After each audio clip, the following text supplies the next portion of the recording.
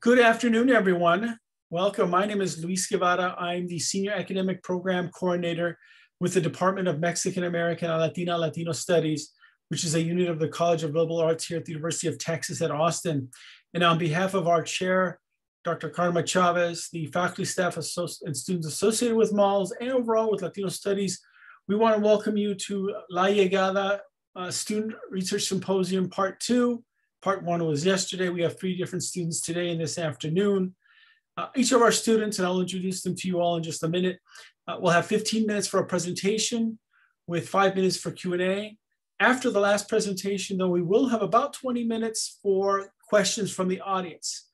Questions from the audience should be typed into the chat feature here in Zoom. We're not going to take any oral questions the way the webinar is set up. And then if you've got any questions and you drop them into the Q&A feature, I will go ahead and double check them as well, just to make sure we have all the questions from the audience for each student. Once again, each of them gets 15 minutes. They will do great work, and please engage them with your questions in the chat. So at this time, let me introduce our first presenter for today. I'll introduce each one of them, and then we'll start with our first one. Our first presenter is Aris Moreno Clemons. She is a Ph.D. candidate in the Department of Spanish and Portuguese, completing the graduate portfolio in Mexican American and Latino Studies. The title of her talk today, They Spanish, They Ain't Black, Raciolinguistic Stancetaking and the Construction of Dominicanidad in the United States. Our second presenter is Alexandrea Lexi Pérez Allison. She's a Ph.D. candidate in the Department of English, also completing a graduate portfolio in Mexican American and Latino Studies. Title of her talk today is Chicana Interventionist Archives, Teaching from the Clotilde P. Garcia Papers. And our third presenter today is Nathaniel Rossi. He is completing the Ph.D. as a candidate in the Department of Radio, Television, Film, as well as the graduate portfolio in Mexican American and Latino Studies. The title of his presentation today, Filming Ghosts, Visualizing Memory and Loss in Documentaries about El Salvador and Guatemala's Niños Desaparecidos. So once again, Aris, Lexi, and Nathan will be our presenters today. And so at this point, let me introduce Aris Clemons to do her presentation. Aris? So I'm still disabled from sharing my screen. Okay. I'm wondering if you click on me as a participant, Luis, you'll be able to make me a co-host, and that might be able to fix it. Yes, let me see.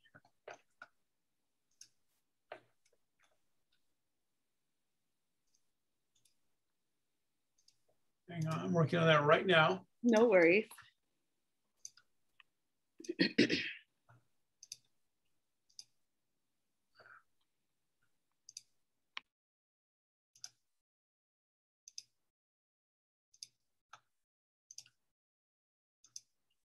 Okay, give that a try. Still no?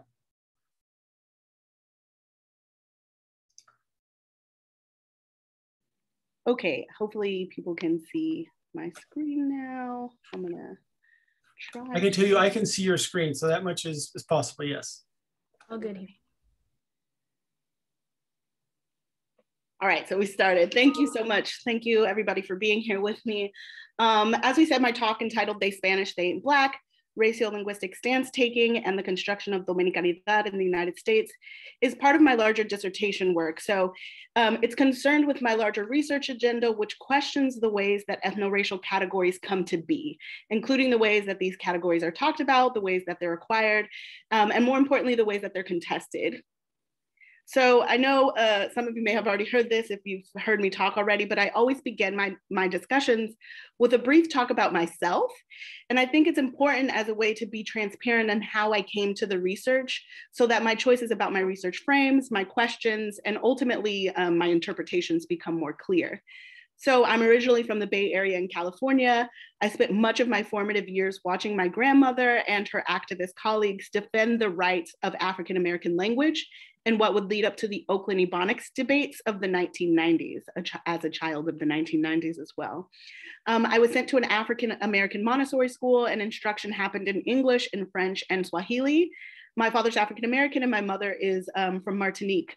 So I was raised around this kind of Black diaspora of like hemispheric Blackness, which really grounded me both in a passion for language diversity as well as for Black liberatory struggles. And that brings me into my entry into Dominicanness or Dominicanidad. So at age 19, I decided to move to Spain to complete my undergraduate studies. And when I got there, it was very clear to many people that I was not like the sub-Saharan African that they had been used to with Black subjectivities, nor was I American in what had been conceived of as like a United Statesian. So when many people saw me, what they saw was like a Black Latina. And as I began interacting more and more with the Dominicans, who were the largest population of Black Latin Americans at the time in Madrid, I began to notice the similarities between Dominican cultural practices and those of my Caribbean family back at home. And so I had grown up in this diasporic enclave where heritage from any of the Caribbean islands made you automatic family. And then that made me begin to kind of question this separation, this ideological separation between what amounted to be like Anglo, French, and Dutch Caribbean from the Spanish Caribbean, where we were all considered Black, and then everybody from Spanish Caribbean was considered Hispanic or Latino racially. So this separation has kind of driven much of my research. And of course, now that I'm armed with a lot more historical knowledge and social cultural knowledge, my goal is to demystify this separation. So today, my aim is to reveal the ways that boundaries of race are constructed in an educational context, even with a seemingly homogenous group. So the current study examines a significant moment of linguistic profiling in the planning and execution of a Black History Month celebration in 2016 at a Brooklyn high school. In describing this moment, I theorize about the ways that language informs ethno-racial developments. I also use the Black History Month show as an anchor to consider how racial scripts and the negotiation of space provide a basis for the creation of boundaries around these identity categories. I then examine the ways in which school policies and practices promote an active erasure of Blackness as a central element of Latinidad. And lastly, I reflect on the implementation of culturally relevant pedagogies and practices within a school setting that had a highly heterogeneous population, despite the institutional classificatory practices that marked them as homogenously Black or homogenously Hispanic, as if these two categories were mutually exclusive. And so the study employed a combined critical race and anthropolitical linguistic ethnography method, which allowed for me to incorporate several data points. I took from extensive field notes that were originally taken as a way to catalog and improve future programming. I also did 6 student interviews addressing their ethno-racial identities in the summer directly following the Black History Month show. I conducted 4 additional student reflection interviews following these students' graduation from college. And then I did 4 teacher and staff interviews reflecting on the changes over time regarding these kind of culturally responsive programming. It's important to note that at the time, the preliminary data collection, I consider myself a researcher in practice as I was working at the school and constantly taking notes and collecting data with the aim of challenging the structural norms, both at the school and at the network level of the school. So the project was part of a larger push to incorporate Black history electives, Spanish and Haitian Creole language programs, as well as experiential learning through travel abroad. Importantly, this work grew from a need to challenge the dominant assumptions and what I was seeing in school meetings and leadership meetings, that there was this assumption that minoritized students, especially language minority students, needed to be educated in hegemonic English language norms in order to allow them to overcome detrimental life expectancy and material conditions associated with Black populations. So a very brief socio-political overview of the school. I call the school Hispaniola High because there was a large population of Dominicans and Haitians, but it was originally housed in a converted elementary school in the Bushwick region of Brooklyn. And this region has a large population of Puerto Ricans, African Americans, and Dominicans, but Dominicans represented the largest population at the school. And even so, there was no explicit celebration of this, but Dominican presence was really felt Students used to bring pastelitos to sell at school. They played baseball over all other sports and professed a dominance due to Dominican Plátano power. They played bachata and dembow at the dances just as much as they played any hip hop or R&B. But in what might have felt like an overnight shift, the context was nearly reversed in the fall of 2013 when the school moved to Flatbush, the Flatbush region of Brooklyn. And since many of the Dominican families decided to not send their children there because the travel was too far, and the admissions occurred with the new population in mind, the Haitian, West Indian, African American population significantly grew as the Dominican population diminished. Nonetheless, the majority of the students were marked as either below grade average and as low income students. And there was a large variety of students that were at the school, but instruction was offered mostly in English. And the goal was to kind of bring students up to college ready. And they did that through this work readiness program that focused on academic literacy couched in professionalism. So despite the fact that there was a wide and varying linguistic ability of students, the school functioned in what Williamson and I have termed an English mostly space. So when I started working there in 2012, everybody told me that the Black History Month celebration was the largest school event. So on the last Friday of every February, students would celebrate with poetry, dance, song, and a fashion show. And after 2 years of volunteering behind the scenes, one in the school's former location and one in the new building, I began to notice two things. The first was, although my family had kind of socialized me into the celebration of Blackness, many of my students and the educators they were working with had effectively been robbed of any significant education regarding hemispheric or diasporic Black history. So though the students were celebrating their culture through art, the history was decidedly lacking in the school curriculum. And because of this, as an extension, it was also missing from the show. So this feeling was expressed by some of the students, and one commented, quote, "The Black History Month show was basically an excuse to showcase our culture, so we didn't really have much Black history. It was more like a showcase of our culture at the time." My second realization was that there was a clear divide in who was involved.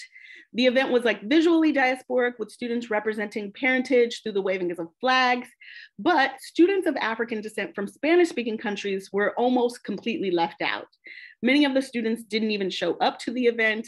And in a space that was so heavily occupied by bodies that were clearly marked by African descent, I began to kind of question this role of racial categorizations as they existed in the United States and in the school in particular.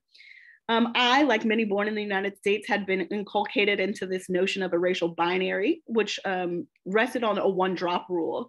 So even the history lessons and diaspora that my parents had exposed me to didn't prevent this kind of common sense understanding of race, where one drop of African ancestry automatically pushed somebody into the category of Black.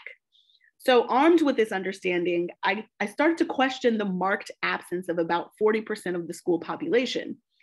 I also began to question this absence in the face of active participation by Black Caribbean and Central American of Garifuna origins students, as well as first generation Anglophone, Francophone, and African students.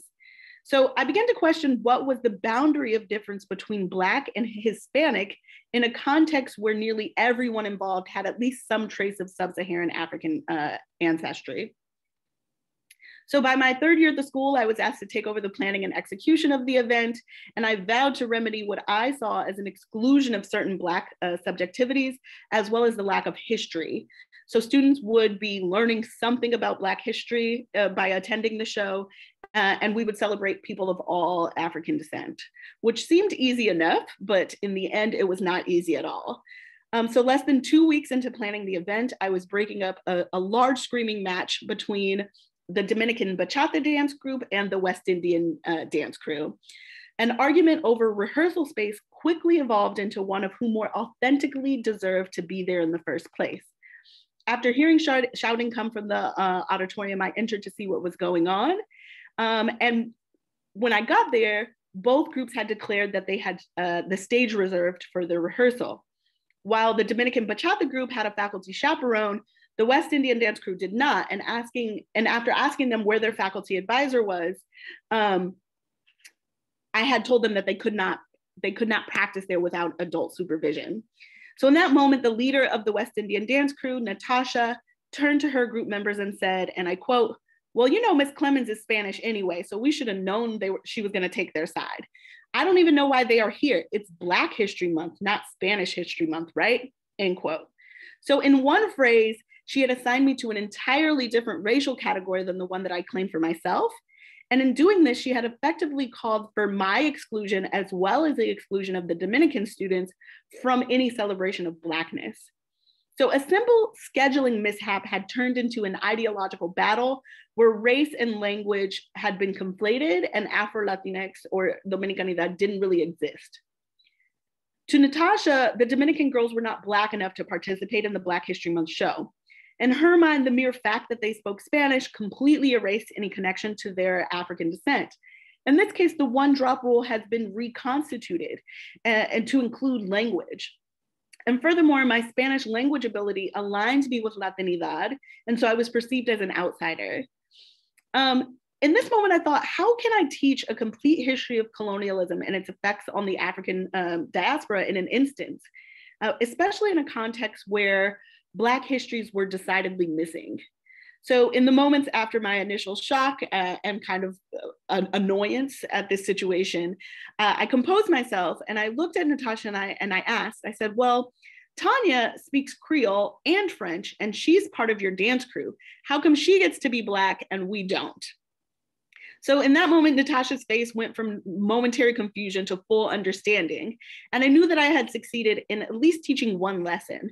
And that was that speaking a different language, a colonial one at that, was not the sole determiner of racial identity. But one issue remained, and that was that the students really had no concept of the socio-historic context that had led us to the kind of conflict in the first place. So while Dominican students had traditionally been excluded from the Black History Month show for all of these reasons of the boundaries that were created, I want to note that this exclusion was not based on malice or a blindness to the physical appearance of many of these students.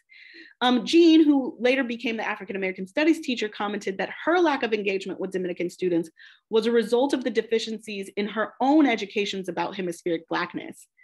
So after directing the Black History Month show and arguing for increased conversations about history based in Pan-Caribbean narratives that would be directly related to the context of the school did implement a small number of student-centered initiatives.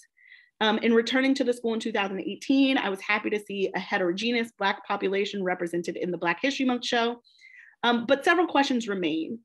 I asked how we can build curriculums that not only reflect what is important to the school, the nation state, but also ones that reflect the diverse backgrounds of the students who occupy those spaces. I wonder how a large-scale inclusion of culturally reflective curriculums affect the development of identity for these students, as well as their academic success. And lastly, and more aligned with my overall research agenda, I ask us to consider how focusing on language practices in both performance and proficiency can give us insight into the identity construction of these students. I argue that one of the ways to intentionally widen hemispheric understandings of Black identity is to integrate more content-based language classes where authentic materials can be drawn from Afro-descended and Indigenous communities. In April Baker Bell's 2020 proposal of anti-racist Black language pedagogies, she calls for teachers to create activities that allow students to develop critical awareness, as well as to interrogate how other linguistically and racially diverse communities experience racial and linguistic violence. I suggest that this linkage of Spanish to Latinidad is part and parcel of this anti-Black linguistic racism, which occurs through the erasure of Black Latinx subjects. As such, I believe that language courses should be taught through a wider and more directed history curriculum that acknowledges the similarities and differences between varying colonial frames of power. And I suggest that our existing classroom pedagogies can be expanded to include a hemispheric understanding of Blackness. In this way, at least for students who share Black languages, I argue that hemispheric Black language pedagogy would lead to a rejection of these boundary-making projects that have resulted in the linguistic and racial traumas that many of our students experience within these educational spaces. So thank you all so much for sharing this time with me. I look forward to speaking with you a little bit more about it during question and answer. So I guess I think I'm gonna stop sharing. All right, excellent. Thank you, Aris. Questions from the audience for Aris in the chat, please.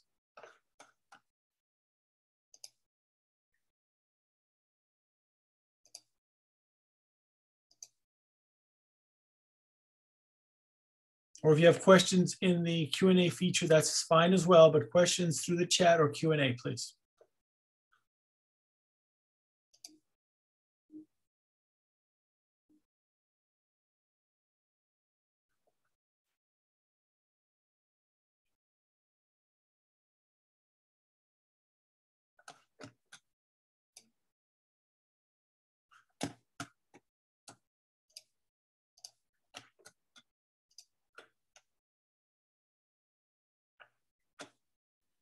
So I see a question in the question and answer that says, how does your thinking about hemispheric language also inform the development and use of Black English, if at all?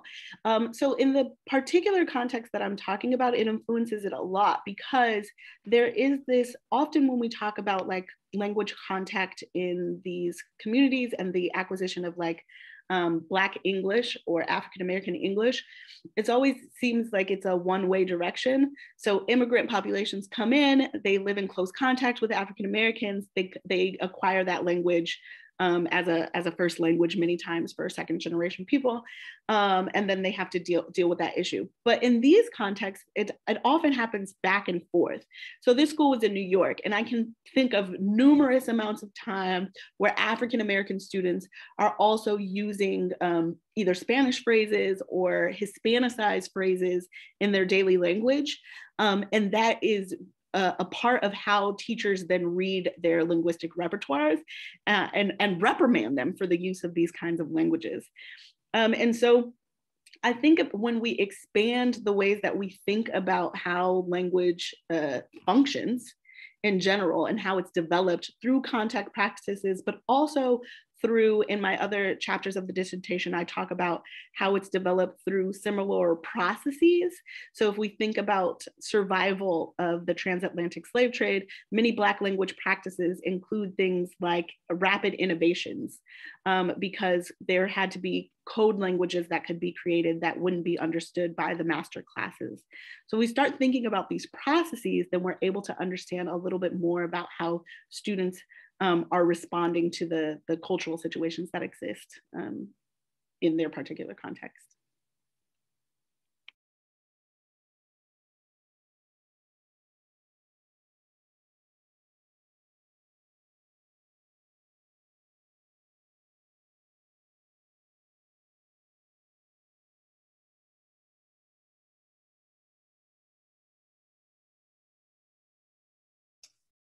Do we have any other questions at this time for Aris? Once again, there will be 20 minutes toward the end of our session for group questions, and a question can be directed to her at that time.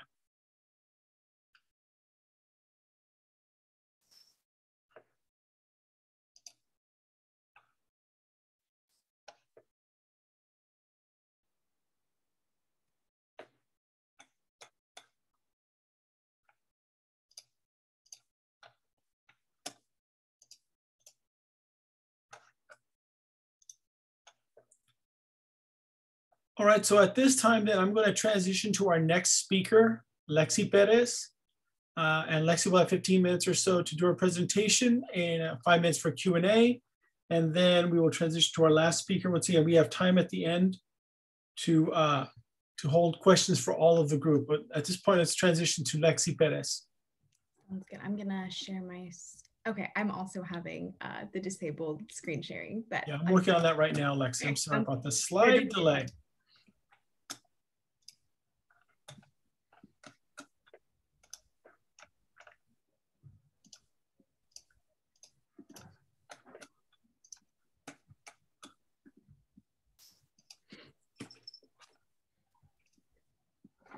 Sorry, give me a second. Thought I had it right now.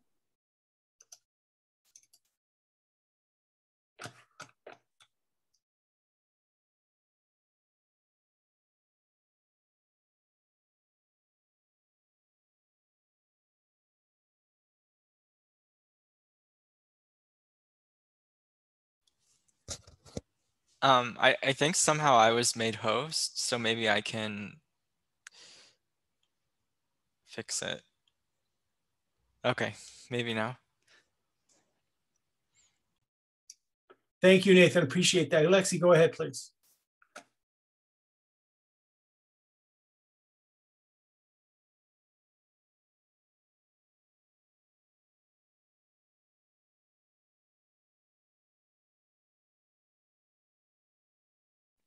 Lexi, you're muted. Oh, okay, we're good. Can I just get confirmation that my screen is, you're seeing it? Yeah, it's up there. Great, thank you.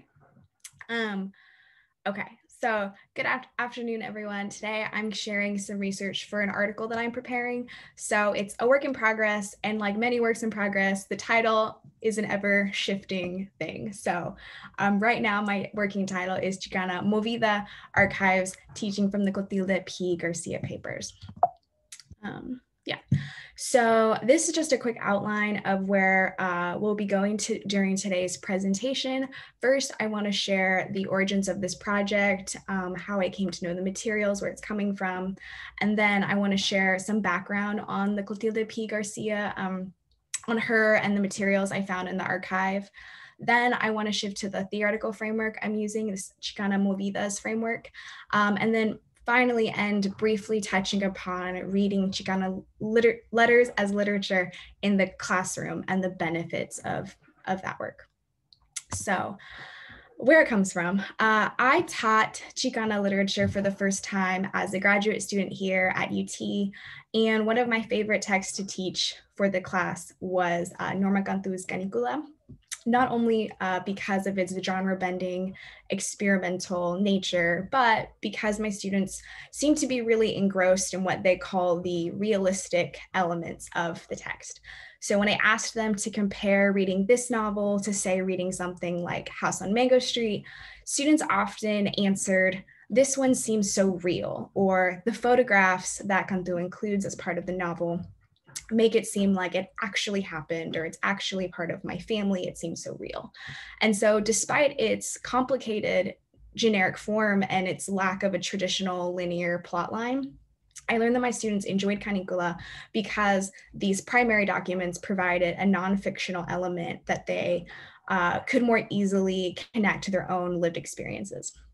And I kept the student feedback in mind as I began planning to teach a Mexican-American literature survey course the following year.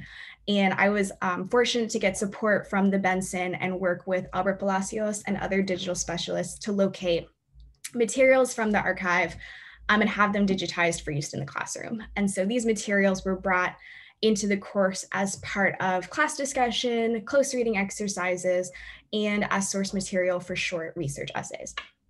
However, out of all of the primary documents and stuff that we put together for this Canvas packet, there was this one material that really held my attention more than any of the others. It was a letter I found in the Clotilde P. Garcia papers written in 1973 from a high school girl named Gloria Ann Blanco, asking, really trying to persuade Garcia to write her a rec letter to get into UC Irvine. And it's three of these ruled loose leaf papers that you see here. And Blanco also includes a photo of herself that is on this next slide. And so what struck me the instant I started reading, aside from these material aspects I shared, was this line from the opening. It was, "Dr. Cleo, I hope you remember me, Olga's daughter, the one with the glasses who's allergic to penicillin." And I was just really struck by these familiar details, the personal connection she tries to make in her beginning, her assertiveness as she continues, her voice. And as I kept reading, I started noticing these rhetorical moves that Blanco's using in order to advocate for herself. In particular, something I noticed midway into the letter is she actually shifts into what we would call a Chicana rhetoric from the Chicano movement. So I'll read a quote that you probably can't see here, but an example of this is when she says, "Dr. Cleo, I intend to finish what I start, meaning I will not drop out of college to get married and take up housekeeping in the barrios of East LA. I feel I am worth more than that. And oh, my raza, all I can offer it. Right now, I am involved in Mecha, trying to start an alternative school. I am also working on an ad hoc committee to incorporate East LA. And lastly, I work part-time in a legal aid office, which helps people from the barrio who can't afford to pay for legal defense. I really enjoy this, right? So I was really taken by all the different moves she takes in this letter to try and persuade Garcia, someone she hasn't seen in a really long time. And so as a result, I became a little obsessed with this letter and finding out more about Garcia, the one whom this Chicana young woman is trying to persuade. And as a native from Corpus Christi, I was familiar with Garcia. There are buildings and streets named after her and her brother Hector. And she was actually my mother and my grandmother's doctor for periods of time. But I didn't know a lot about her background or her position within Chicanx studies, and I wanted to learn more. So I looked into Tarot and the Texas State Historical Handbook and learned that Garcia was many things. She was a physician, activist, author, educator, born in Tamaulipas in 1917, one of 7 children born to a college professor and a school teacher. She earned a master's degree in education working with George I. Sanchez, and she also earned a medical degree from UTMB. And after she finished her education, Garcia began her medical practice in Corpus Christi, where she earned a reputation as, quote, a devoted medical practitioner and community advocate, end quote. She was active in the civil rights movement alongside her brother Hector, who founded the American GI Forum in 1948. And as an activist, she led the American GI Forum Women's Auxiliary and served as the National Health Director for LULAC. However, the more I looked into Garcia and her background, she actually began to stand out to me as more of a contradictory figure.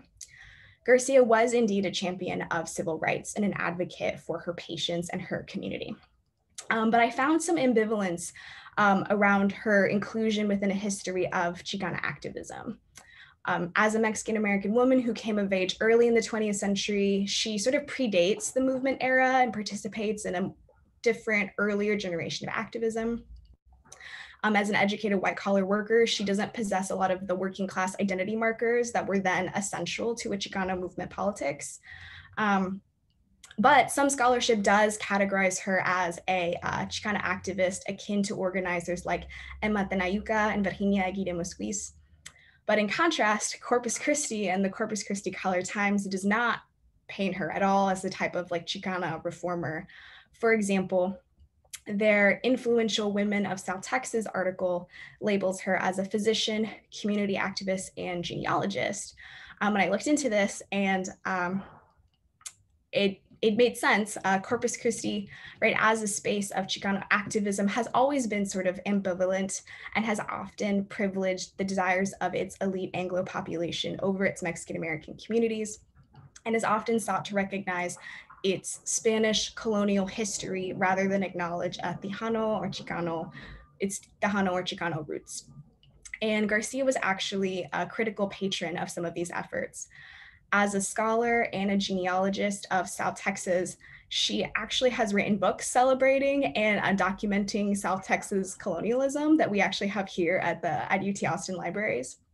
She also coordinated Corpus Christi's Miradores del Mar cultural heritage site, which was originally 8 Spanish-style gazebos that line the bayfront and depict historical figures of South Texas, such as King ranch owner Captain Richard King, Spanish explorers Alonso de Pineda and Alvar Núñez Cabeza de Vaca, Spanish missionary Padre Jose Nicolas Valle, and US General Zachary Taylor. And to add insult to injury, this project, this large Spanish colonial project, was constructed as part of the 500th celebratory anniversary of Columbus's sail to the New World, right? So this project further privileged the region's colonial heritage and really neglected its Mexican-American culture. So although Garcia's identity really straddles these positions of affluence and activism, I contend that this ambivalence makes her a fitting subject for my project, and I wanted to look at her activism through this lens of movidas articulated by Maria Cotera, Maylie Blackwell, and Dion Espinosa in their anthology, and which I'll describe a bit here. So for these scholars, the term movidas, which translates into English as moves, signifies, quote, a mode of submerged and undercover activity. With connotations of both the strategic and the illicit, movidas are outside of the specular range of large-scale political and social relations, enacted in backrooms and bedrooms, hallways and kitchens. They are collective and individual maneuvers, undertaken in a context of social mobilization that seek to work within, around, and between the positionings, ideologies, and practices of publicly visual social relations. And in their Movidas anthology, Ana Nieto Gomez unpacks this term hallway movidas, which are described as working within, through, and around movement era hegemonies. In these hallway movidas, they sort of categorize them as some of this early pre-movement activism that did not always address the full array of issues impacting women of color.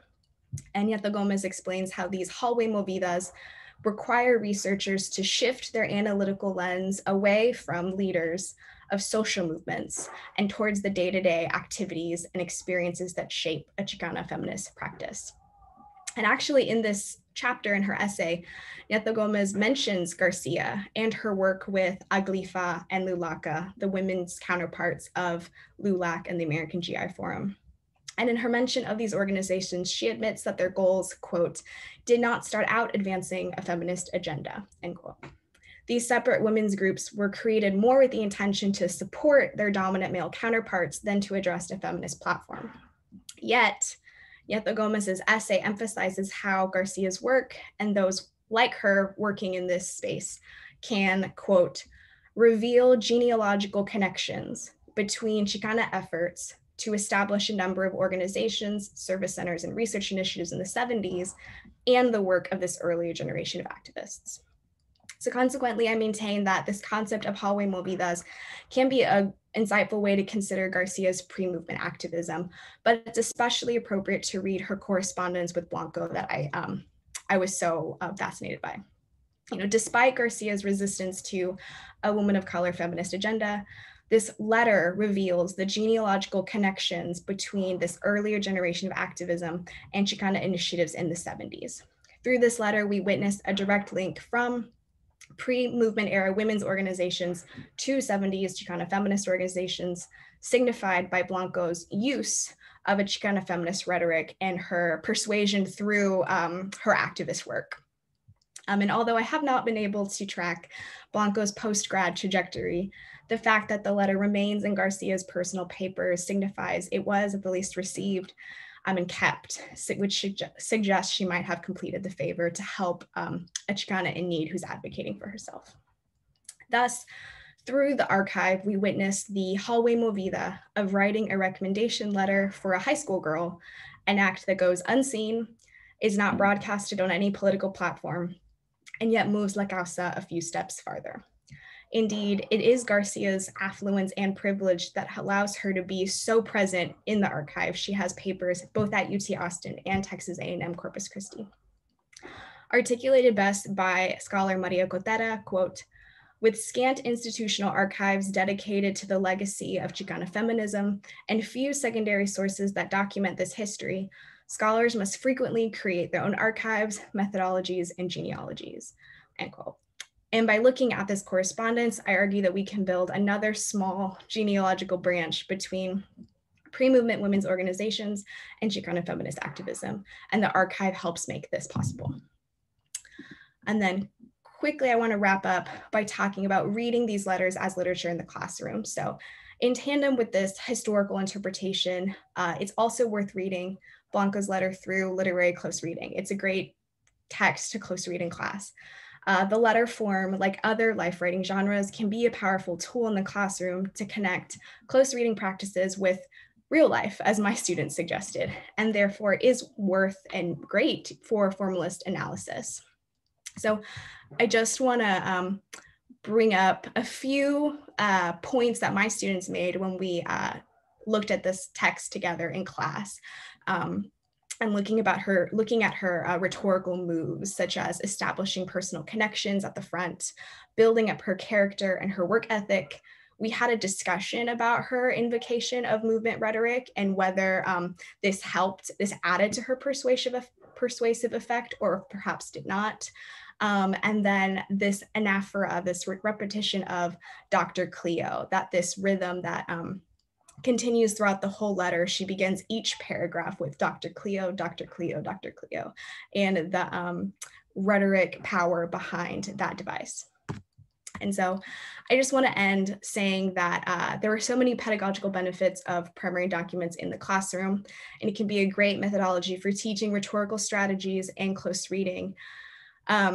Especially in my experience teaching in English, oftentimes we're told that we can't teach content and skill in a skills-based course, or we can't teach Chicanx history and literature when we're trying to teach these skills. And I think that this letter is an example that you can do both. And actually there's a lot of benefits from doing both, and the archive can really help us make this possible. So thank you for having me today, and I'm happy to answer any questions.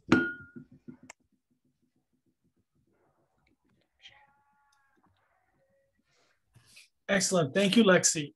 Once again, questions for presenters, Lexi, Pérez in this case, in the chat or in the Q&A. Lexi's got about 5 minutes. And once again, at the very end of our presentations, there'll be an open time, 20 minutes or so for questions from the audience. Once again, if you don't mind using chat or Q&A feature for your questions.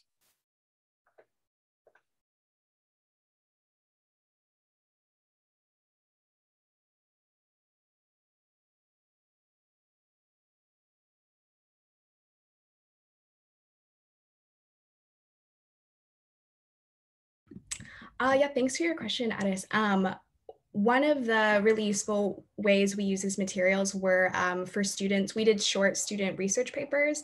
And so in the class I taught, which was English 314, this is often students' first time including outside sources in papers. So the ability to use these materials to teach, skills like how do you cite an outside source? How do you find outside sources? How do you cite an article versus citing something from an archive, a piece of archival material? It was just a really great way to teach these kinds of skills while also teaching Chicanx histories at the same time. So that was one of the big ways we use them in course, besides discussion and close reading exercises.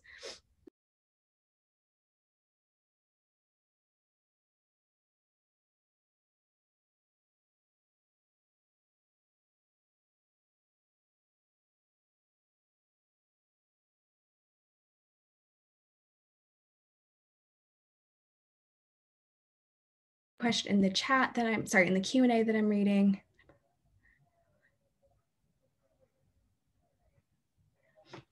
Yeah, so speaking to the epistolary stuff, that did not make it into this presentation, but there is a section on the article version that I'm working on. Karma was asking about being in conversation with bodies of work on epistolary rhetoric. So the part in my article that I'm thinking about, or that I include, talks about, is responding to some work on second wave feminist epistolary.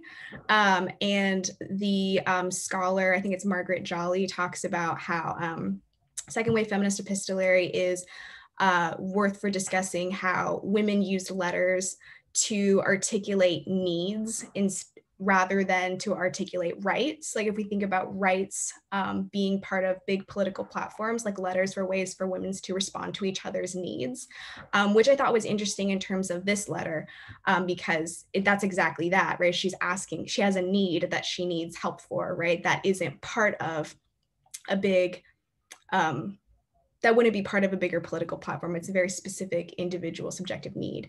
And part of the article version that I'm working on is trying to address that and sort of decenter that idea as just part of a mainstream white women's feminism, and to try to think how I'm trying to think about how I could bring this into Jolly's body of work that's talking about the epistolary rhetoric of articulating needs and this ethics of care that women's letters can engage with. So not in the presentation, but thinking about it. And then Karma also asked what I think about the ambivalence, what do you think about the ambivalence about the relationship between activism and affluence, especially for those of us teaching universities? Yes. So yeah, I mean, that's what I was hard writing this, you know, just thinking about the ways like straddling things like affluence and activism, and as someone who isn't part of higher education, and, you know, the importance of using that both, you know, when you have your foot in both spaces, using that to help those needs that get articulated, right? In this instance, Blanco is cold calling Garcia. They haven't seen each other in years. And because she's someone who is in a position of power to do this for her. So it was just a really great reminder that when we are in these spaces where we have some kind of institutional power to help those that are reaching out to us, or that we see around us, that's how we survive, actually. So yeah, it really kind of brought up those feelings and conversations to me. And then Dr. Gonzalez asks, would you then place Garcia as part of the early 20th century Tejana middle-class women intellectuals as Elena Zamora-Shea, Jovita Gonzalez? How do you think Garcia would have responded to Blanco's either or of domesticity activism? That's a really good question. Yeah, I haven't really thought about where I'm placing her in the in categories of the early 20th century and Tejana middle-class women intellectuals that you mentioned here. I think I'd have to think a little bit more on that. When I was looking at her in the Movidas anthology, she was being included as sort of like a pre-movement figure, like just before, but she actually also does a lot of work in the early 20th century. So I'd have to think a little bit more about that. And how do I think Garcia would have responded to Blanco's either or of domesticity / activism? Also a question I'd have to think about a little bit. This question sort of came up in class discussion when we sort of had a discussion in class about whether or not that, you know, more political rhetorical moves that Blanco engages in, how those would be taken. And yeah, I'm not really sure I have a great answer for that. My optimistic answer is that they would be taken well as a fellow, you know, as someone participating in similar activism, although they might be coming it from slightly different political ends and generations. But that's something I'd have to think about a little bit more. Thank you for all those questions. They give me a lot to think about. Excellent. Thank you. Thank you, Lexi, for answering these questions. If I can ask either Aris or Lexi to make Nathan a co-host, and then he'll go ahead and have his slot. And then once again, we'll have 20 minutes at the end for all three of you to entertain questions from the audience. So if I can get one of you. Excellent. I think we did that. Thank you, Nathan. Yes, thank you. Go ahead, please.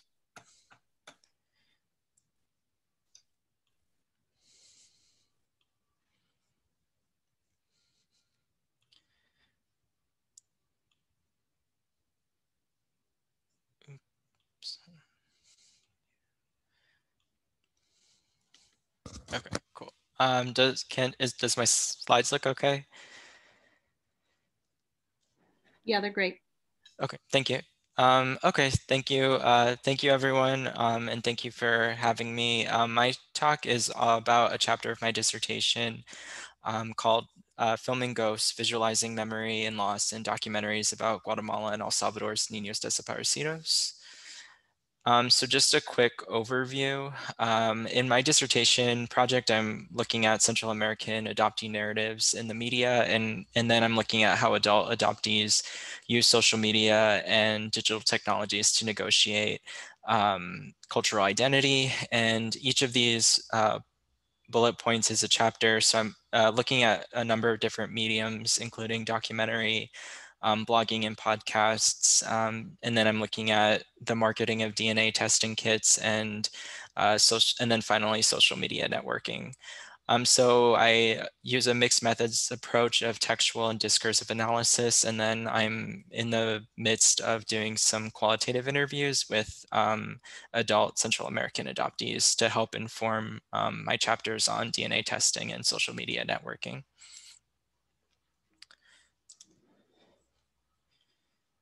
So just to give a little bit of historical context for my topic, shaped by Cold War politics and U.S. intervention in Central America, international adoption from the region first became popular in the late 1970s and early 1980s.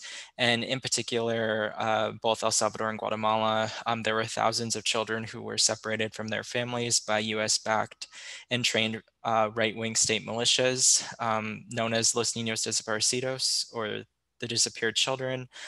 These children were often forcibly taken by militias and adopted by soldiers or their families, neighboring communities, or in some cases, they were adopted to North American, European, or other Latin American families, and often adopted under presumed pretenses that all of their immediate family members had been killed in the conflict.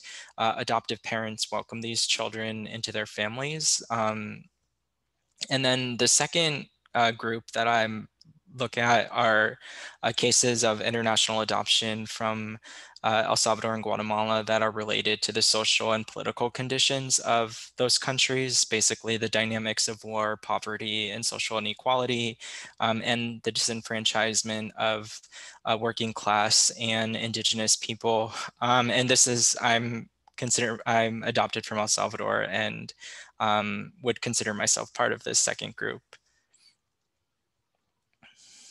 So for this chapter in particular, I'm looking, my research questions are: how are trauma, memory, and ghostly hauntings visualized in the return narratives of El Salvador and Guatemala's disappeared children? And then how do mediated narratives of the disappeared and their reunions with birth cultures or families contribute to the negotiation of historical and cultural memory of the armed conflict periods in El Salvador and Guatemala? And how do these documentaries represent societies, transnational societies haunted by the lingering effects of state-sponsored violence? So in this chapter, I read the personal documentaries of Discovering Dominga and Niños de la Memoria through the lens of Avery Gordon's socio-literary theory of ghostly hauntings, and I put my textual analysis in conversation with the political, social, and cultural context of the contestation over memory and reconciliation of state violence in the transnational histories of Guatemala, El Salvador, and the United States. So they're both, they have they're two different documentaries, which is why I chose them in terms of how they tell their narratives. Discovering Dominga tells a story through a singular protagonist, the disappeared and adopted Denise, who reunites with her, who's a survivor of the Rio Negro massacre in 1982. And she, in this documentary, reunites with some of her birth aunts and uncles. Her parents were killed in the massacre, and other members, she reunites with other members of her Maya Achi community. And then in Niños de la Memoria, it follows three protagonists in their ongoing searches, including an investigator for a nonprofit organization, Pro Busquera, who helps to reconnect families, and then an adoptee, Jamie, who lives in the US and then returns to El Salvador in the documentary, and then finally a man, Salvador, who's looking for his daughter, who possibly is still alive in the film. So, or in the documentary, I mean. So in the theory I'm using here as a foundation is Avery Gordon's theory of haunting, in particular because I find that it's really useful way to understand the after effects of the terror of state violence, in which ghosts of the past become visible in the present, and it leaves those haunted in a liminal state, which in my dissertation, I think of adoptee identity as hybrid cultural identity. So I use haunting to help kind of think through this hybridity, and then it significantly, I think the one of the things I'm thinking about is how haunting in particular forces change and how that can be personal, but how it can also be structural. And in these two documentaries, we see examples of both. And so this is one of the protagonists of Niños de Memoria, Margarita Zamora, who's at the Wall of Remembrance in San Salvador, which is a wall dedicated to those killed and disappeared during the Salvadoran Civil War. But first, I did want to talk a little bit about discovering Dominga. So in this, so I have two slides or two scenes in particular that I pay attention to in this documentary. So, and I use Gordon to help think through how there's a lot of white middle class complicity in U.S. intervention in Central America for as an example. So her work considers the case of Argentina in the 1970s during the Dirty War, whereas I'm obviously applying that to, or trying to apply her theory to Central America, and in which the Reagan administration led a Cold War offensive against supposed communist subversives in Central America in the 1980s by proxy of the Guatemalan and Salvadoran military-led governments. So as a consequence, what I argue is there remains a transnational community of Americans, both central and united, haunted by the terror of state violence.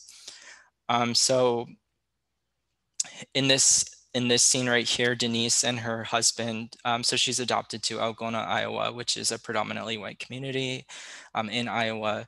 And I talk about how the transnational and transracial adoptee kind of haunts her community, as evidenced in the documentary by her recollections of being bullied in middle school and being called racial epithets, and then her tears that her parents struggle to comfort, which is also discussed in the film, and then her husband being awakened by her in the middle of the night by, screaming through her nightmares. And it's what I talk about is how there's this scene in the church at her community church that she goes to, in which she tells her narrative to her community for the first time. And I argue that it's an opportunity for the ghost to become clear in a small town, and how a small town in Iowa can realize that it too is haunted by US-sponsored state violence. Still, it's important to note that ghosts can only open the door, and they don't force the haunted to investigate their newly conscious gap in understanding. So in this case, the documentary, because it's short, only 1 hour, and it doesn't necessarily, despite seeing parishioners appear to react kindly to Denise's story, it doesn't necessarily give us any insight into the outcomes of their reception of this information, in which Denise and her husband kind of share the history of US intervention in Guatemala specifically. However, I think the documentaries does demonstrate the personal stakes of haunting, and how Denise becomes more aware, or I should say her past is affirmed, that, people, including her adoptive parents, had told her that, she didn't have any family alive. And in this case, this return narrative kind of affirms her cultural identity, and it encourages an activist identity as well.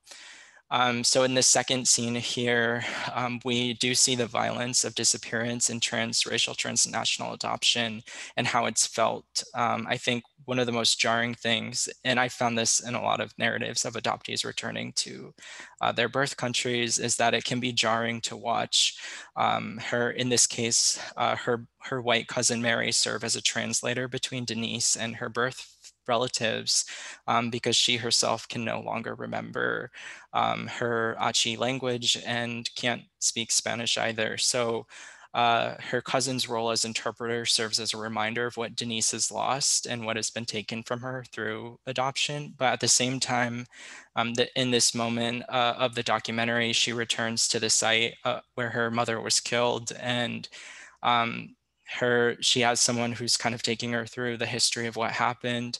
And she, at this moment in the film, kind of rebukes Mary's translation, and it, to me, demonstrates that despite having lost her language, she doesn't really, her connection to the land demonstrates her memories, and also, you know, I think demonstrates how nature, within nature, we can see how the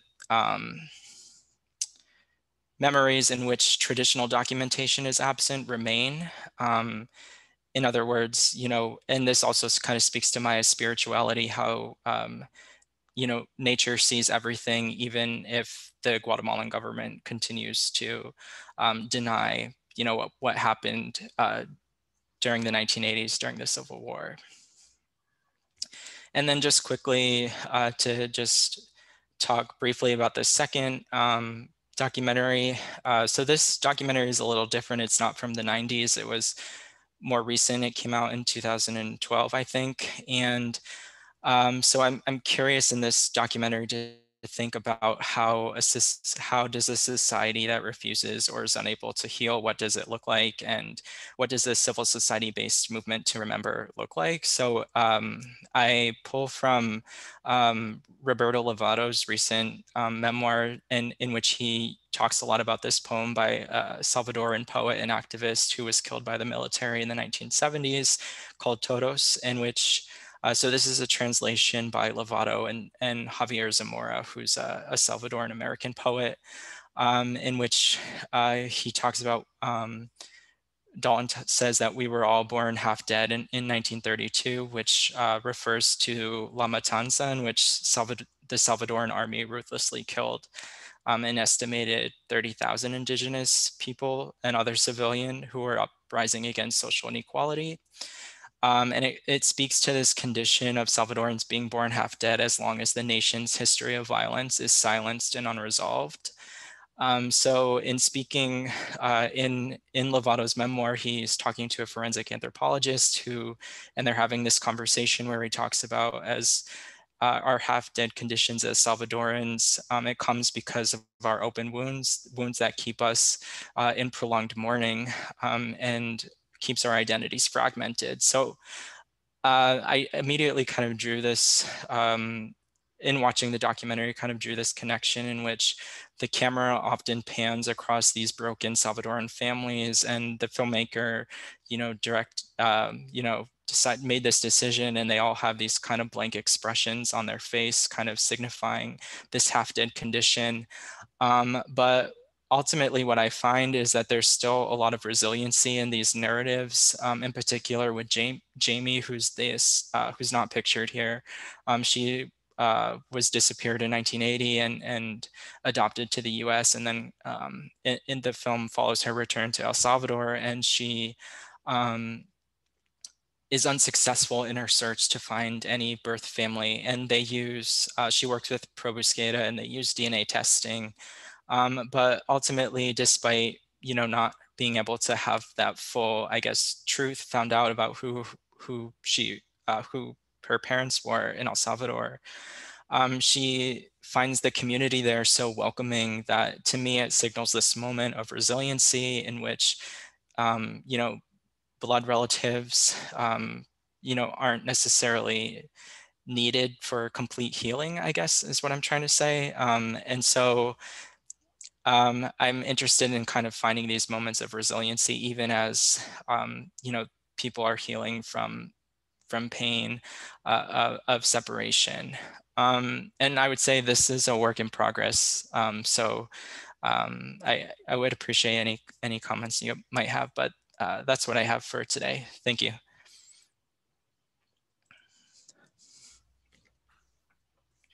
Excellent. Thank you, Nathan.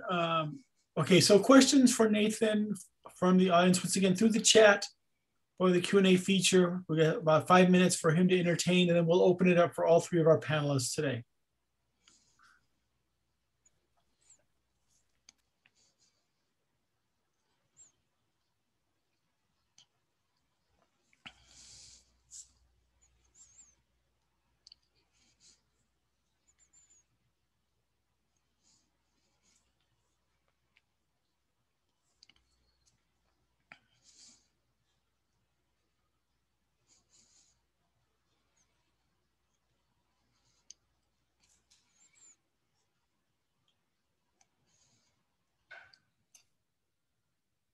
Nathan, there's a question for you in the Q&A if you want to entertain that.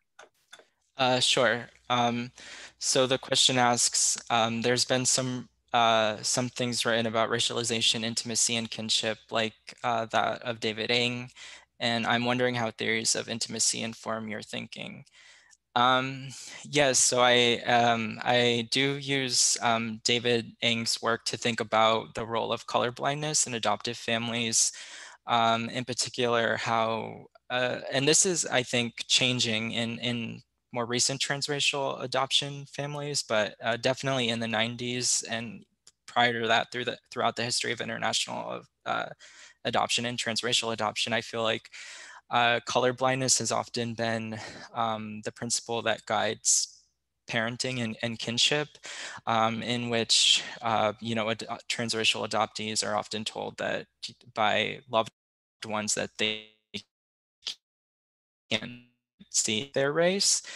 So that in itself is a violent act. And I think one of the things that I'm interested in, especially going forward with working on my later chapters, is thinking about how adoptee support groups online have come together to as a safe space, a way these groups specifically are usually private online and exclude adoptive parents so that they can discuss these moments of symbolic violence that they face in their own adoptive families.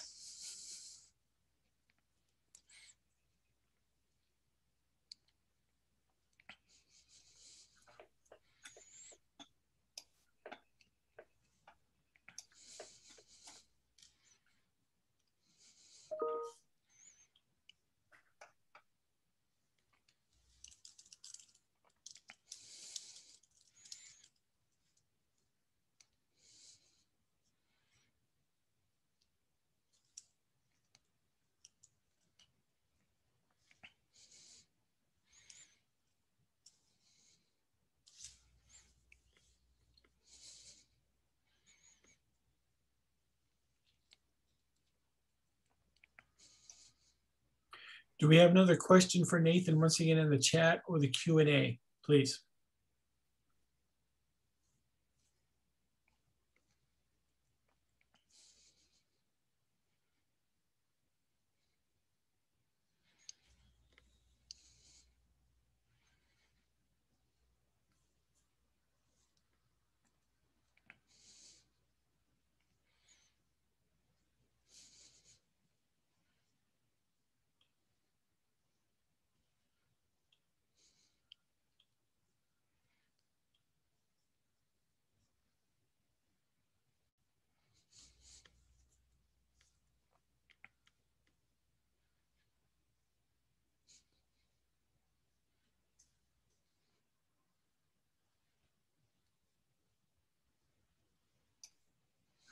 So what we'll go ahead and start then now is an open-ended session for all three of our panelists. And if you want to have a question for Nathan, please ask as well. So any questions for Aris, Lexi, and Nathan? We have about 20 minutes for Q&A for all three of them. And just go ahead, type them into the chat or the Q&A, and they will answer them. Thank you so much once again for joining us. Please, 20 minutes of Q&A.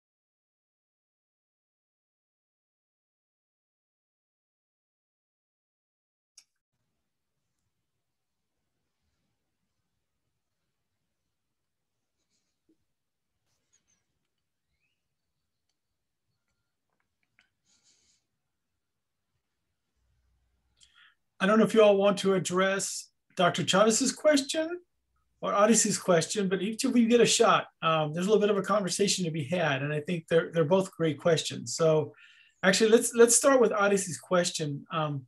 Lexi, then Nathan, and Aris, if you want to answer that question on your own too, please.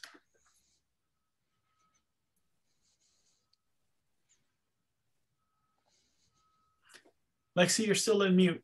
Oh, no, sorry. I was just reading the question in the chat. There's a lot of text going on. Yeah, I think that especially for me in the portfolio and my time in coursework in English, there just really were not a lot of courses on Latinx studies, just the time that I was in coursework and the way that the course offerings in my department. So the portfolio just really gave me a lot of access to texts, conversations, discussions, professors outside. You know, it was like I had an extra branch outside of the department to really help me formulate a lot of these ideas. And also, I think that my connection with the Benson came through the portfolio as well, and getting to know all those really wonderful folks that do a lot of work that can really help our courses if we just kind of reach out. So yeah, a lot of the connections to research and with teaching, honestly. I don't think I would have had those opportunities without the portfolio, just extra folks to reach out to and hear from and have resources to. So it's been, it was really important to me. That's a really great question, Aris. Thank you for asking that. Yeah, thank you. And what I really, one of the things I really liked about your presentation was the positionality statement. And I feel like that's actually through the portfolio program and taking classes in ethnic studies and Latinx studies is thinking about positionality. And that's definitely, I think, been one of my big takeaways. And similarly, like in RTF, in radio, television, film, there aren't necessarily a lot of classes that even are necessarily thinking about race in any way. So just being able to have that opportunity in malls has been really helpful. And it's just been great also to be a part of that community of scholars too. And yeah. I think that goes directly into my response to that, which was particularly that I think the portfolio allowed me access to a group of mentors. For such a small department, what powerhouses of knowledge are being produced in that department. So I think it also gave me the confidence to be able to like suggest certain methodologies that really respected communities and had a focus on communities rather than just like the knowledge that was being produced for the sake of the academy. And so, yeah, I really think that the mentorship, the support, the community, and the ability to teach and have access to that separate community that wasn't available in my own department was wonderful. And I can actually start with that would be fine. If y'all want to speak to Dr. Chavez's question, and then finally Dr. Rosas, and we'll see if we have any other questions after that. But the conversation can continue to flow. So please.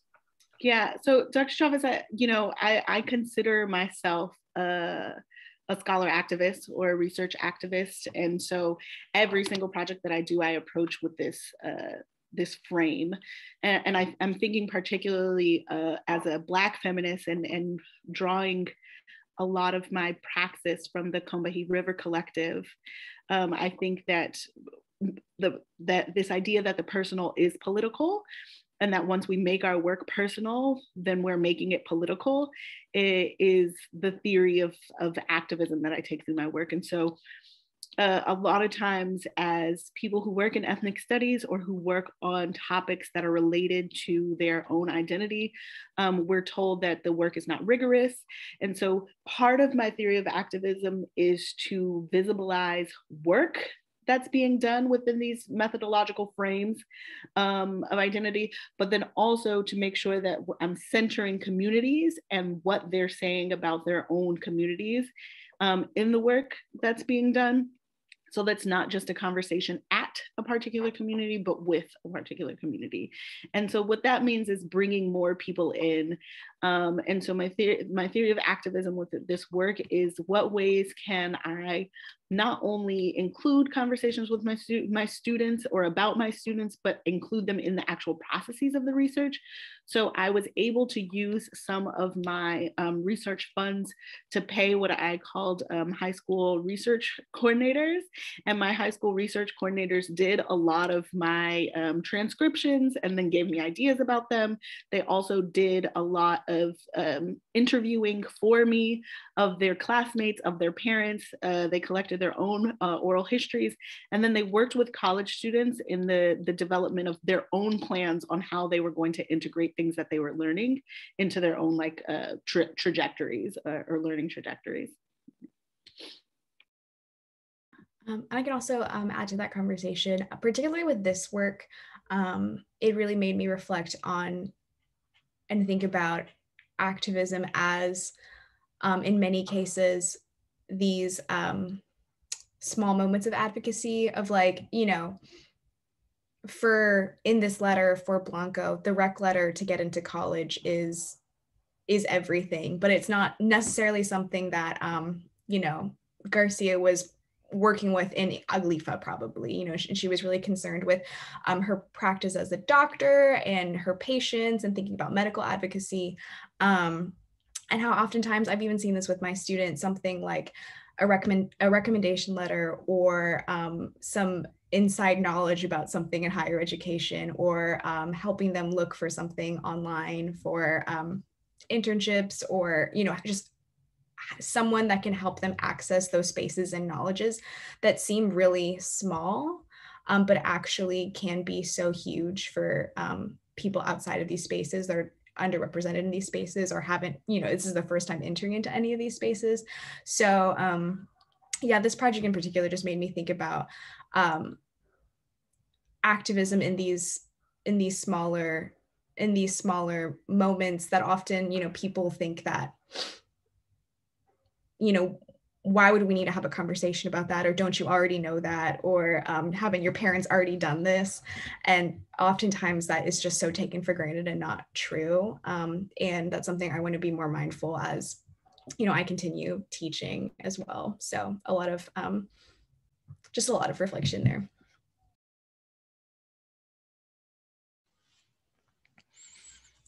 I think for me, I've been really inspired by some of the leaders in the Salvadoran and Guatemalan adoptee communities who have formed these groups online. Like as an adoptee, like growing up, even before, because I was born in I grew up in the 90s, so I didn't have Facebook and stuff until I was like in college.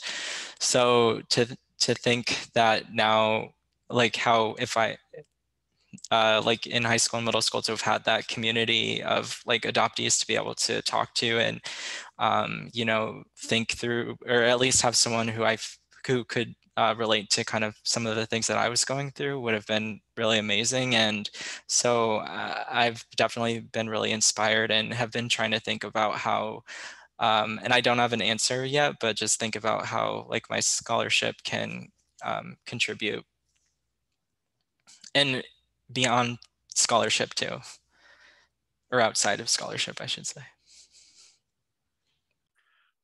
Aris, do you want to reflect on Dr. Rosas's question, and once we'll go across to Lexi and then Nathan? So yeah, Dr. Rosas, that's a wonderful question. I've been thinking about this a lot, especially as I turn to defending my dissertation tomorrow, and in creating a plan for this work. So, you know, we all lived this past year in a pandemic, and it made me shift a lot of my work. And so I'm reconsidering how I can bring back some of the ideas that I had about this project in the beginning. So in last year, when I was going to begin doing a lot of the research on this particular project within the classroom spaces, my idea was not only to kind of use those ethnographic notes, but also to do some work around the engagements that teachers have with students based on these posited kind of ethno-racial identifications, and as well as like the implicit biases about language abilities of these students, because their language abilities differ. However, I was given IRB approval by New York City on March 10th, and we know what happened after that. So I've been working a lot with the IRB of New York City, and they've been very gracious in allowing researchers to extend those plans.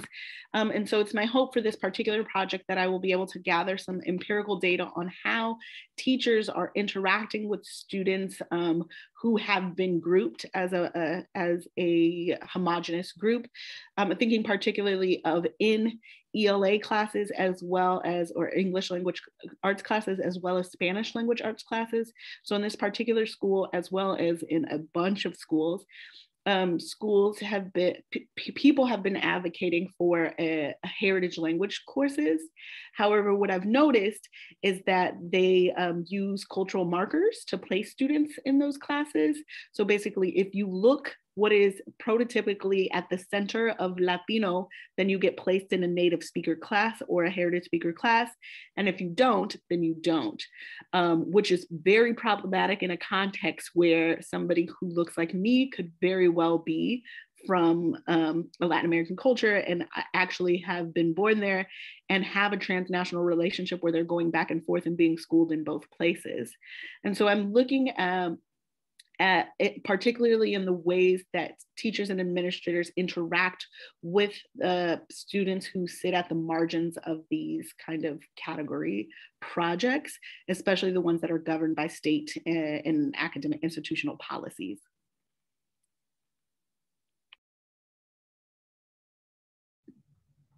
That's so interesting, Aris. Thank you for sharing. I was placed in a native speakers class for no reason back in college. So really great work. Yeah, so this is for me like a much smaller project. It's outside of the dissertation, which has been a really nice breath of fresh air, honestly, to just have one other small thing that isn't the dissertation. So I'm hoping to submit this as a short article manuscript, maybe in the next like 6 months or so. I'm thinking about I think it's MALCS or Journal Chicana Latina Studies. I think they're at UTSA. So that's a small goal I have for next year. But yeah, I'm just kind of thinking about it as a more of a smaller project that's been a nice break from the dissertation. Yeah, so mine is part of my dissertation, and I have another year, I think, and I'll hopefully be looking to graduate May 2022. So I guess, yeah, this is one of the first times that I've shared this work, so I definitely appreciate that opportunity. But yeah, I guess my hopes are just to write and keep writing for the next year or so.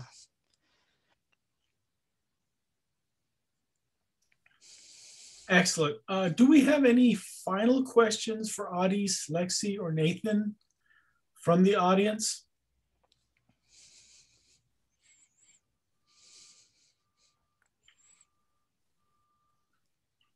Yes, kudos to all three of you. Yes.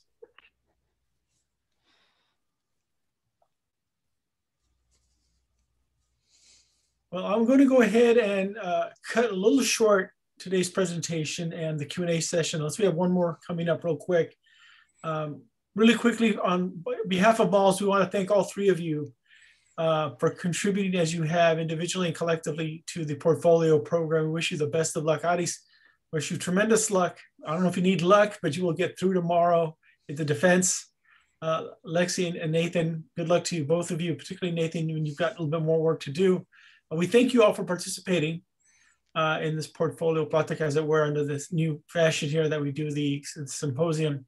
Thank you, audience, for joining us today. We look forward to seeing you at a future MALS Latino Studies event. And once again, this event, this symposium will be available through the MALS website on a link, and also through Latino Studies social media if you want to share this with others who didn't get a chance to attend live. Once again, thank you for joining us today, and we wish you all the best. Take care.